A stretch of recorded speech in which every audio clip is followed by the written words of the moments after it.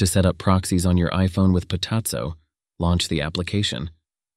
Then, tap on the Add a Proxy button. Under the Manual Input section, choose Add.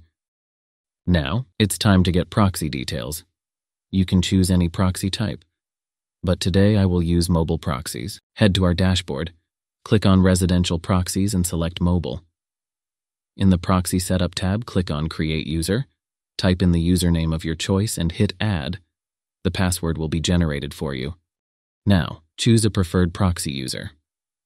Location, operating system, session type, and output format.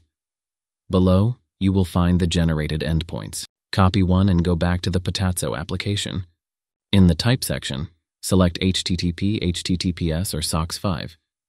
Then in the Host field, enter the endpoint address and in the field below, the port number. For authentication, choose Password.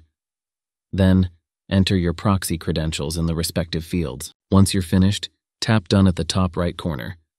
To enable the proxy, tap on it and hit the play icon. Select Allow and enter your iPhone passcode if prompted, so the application can apply the configurations. To see if the proxy is working, visit any IP checker website. If your current IP address and location differ from the original ones, proxy setup has been successful. That's all you need to know to set up proxies with Potatso. Want to start anonymous browsing right away? Get mobile proxies with the link in the description. For more proxy setup guides, visit our YouTube channel and documentation.